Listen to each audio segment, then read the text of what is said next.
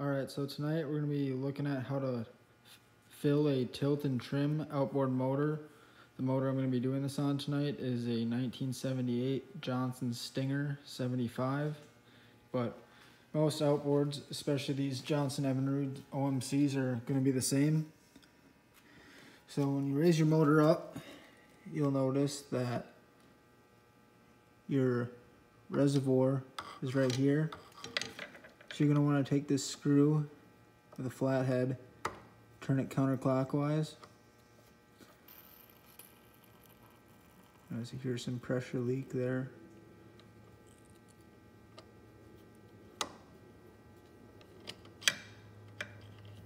Oh, the screw fell. So this is where you're going to be filling or topping off your tilt and trim fluid. First, before we do that though, I want to lower the jack on the trailer and make sure this reservoir is level so that when we fill it up, we get the proper level.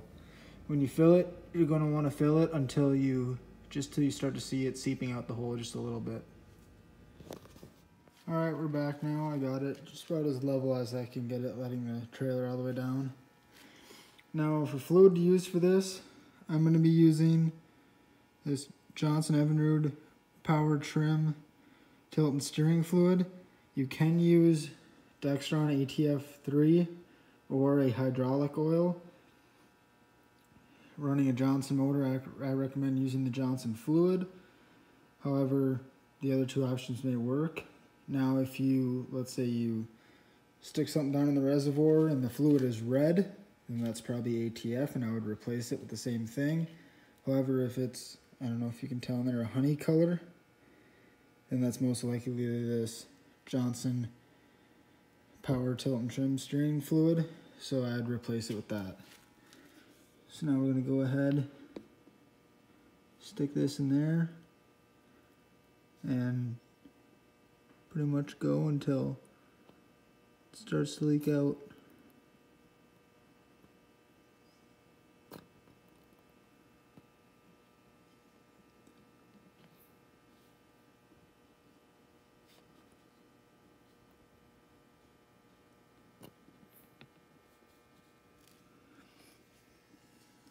That should be good for now. Cap back on.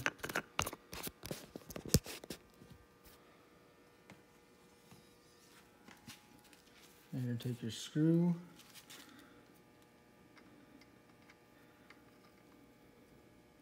Put your screw back in.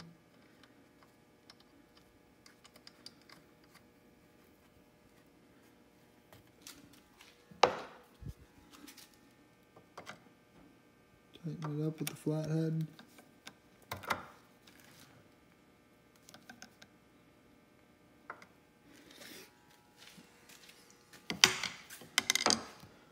Now we're going to come up here. You're going to want to raise the motor. If you have these locks on it, take those off now. And now you're going to want to cycle the motor up and down a few times to work that fluid in that you added.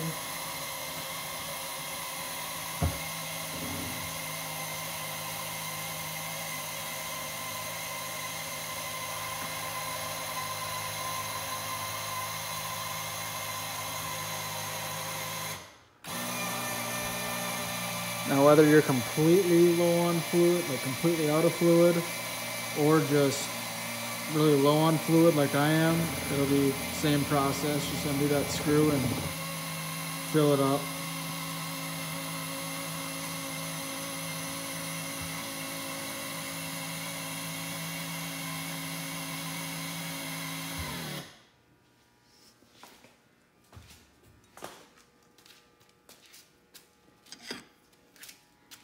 Now we're going to undo that screw again. Depending on the fluid used, you might have a little bit of foaming.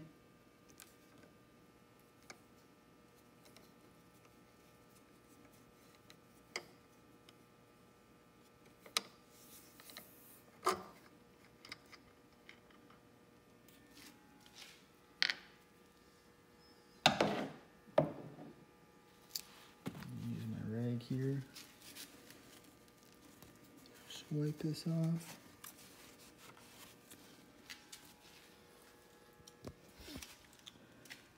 Now you're going to want to add a little more fluid until it runs out.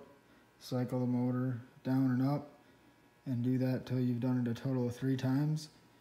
And then your motor should be good to go, and your tilt and trim should work properly as it should.